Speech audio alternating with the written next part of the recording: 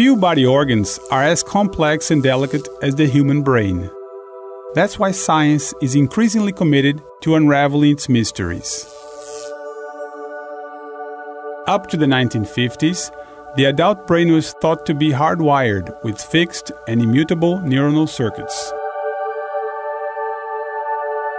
The discoveries made so far as to how the brain grows and develops are surprising and astounding. Current research shows that the brain is plastic and dynamic, and that its development can be traced not only to the neurological substrate, but also to the quantity and quality of stimuli resulting from functional demand. This plastic property of the central nervous system is referred to as neuroplasticity, the underlying structural changes brought about in response to a wide range of experiences. Each new learning experience forces the brain to reorganize itself, forming new connections. These new experiences become embedded in the memory of the individual. Image quality depends both on the input received through the eye and on the processing that takes place in the visual cortex. Based on this new concept of neuroplasticity, a new treatment was devised: visual perceptual learning. It relies on visual stimulation and the improvement of neural connections responsible for vision. The software package we used was Neurovision Correction Technology. Neurovision uses an internet-based, computer-generated visual training exercise regimen using sets of patient-specific stimuli based on Gabor patches to sharpen contrast sensitivity and visual acuity, as described by Pollitt and Saji. The science behind Neurovision is one of neuroadaptation, which promotes special interaction between specific neurons. Neurovision was approved by the FDA in 2001 for the treatment of amblyopia, till then deemed irreversible.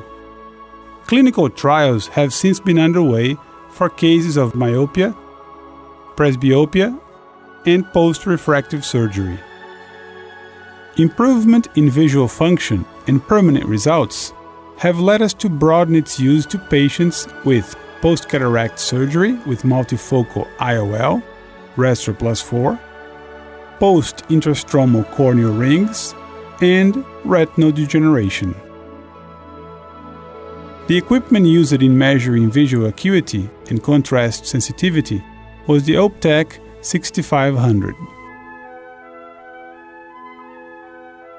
Studies have shown that patients with Restor Plus 4 implants report good, uncorrected far and near visual acuity.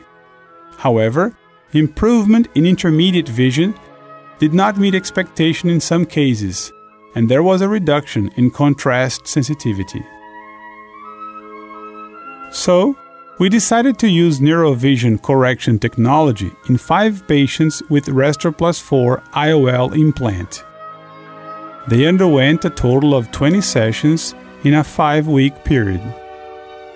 Uncorrected visual acuity improved from 20/25 -2 to 20/20, while intermediate visual acuity went from 20/40 to 20/30.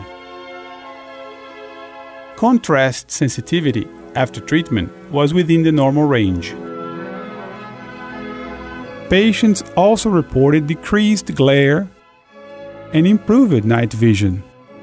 Patients were quite pleased at the end of the treatment. Patients with keratoconus who have intrastromal implants usually complain of impaired night vision and glare, in spite of improved best-corrected visual acuity. After Neurovision, best-corrected visual acuity went from 20/30 -2 to 20/25. Look at the remarkable improvement in quality of vision.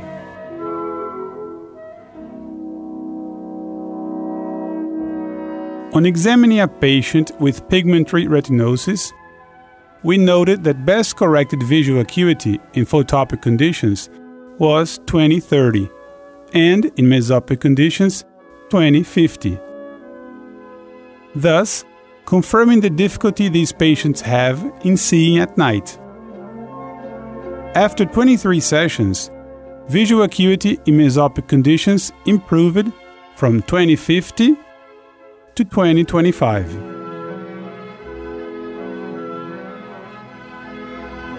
Greater contrast sensitivity and improved night vision made activities such as driving and strolling at night a lot safer. The results obtained so far have been encouraging. Mean visual acuity, contrast sensitivity, and main functional outcome have all improved significantly for the cases we assessed. Further studies with larger samples and longer follow-up periods are necessary to replicate the results obtained. The breakthrough aspect of visual perceptual learning was the fact that visual complaints requiring complex resolution were minimized through the creation of new connections and as yet uncharted pathways within the visual cortex. This promising new technique represents a conceptual shift in the approach to several eye diseases. Today, the key to improving visual function lies in our addressing the brain as well as the eye. One further step in mankind's continuous quest to a better life.